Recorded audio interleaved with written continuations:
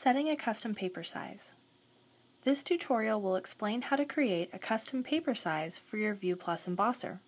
You may need to do this for labels or cards of an unusual size. To begin, open your Windows devices and Printer's Control Panel. Right-click your ViewPlus embosser and select Printing Preferences.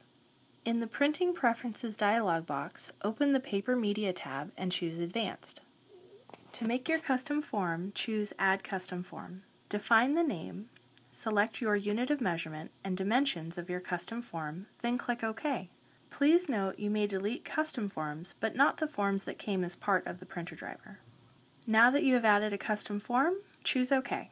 You will be able to use it within Windows programs such as Microsoft Word or Excel.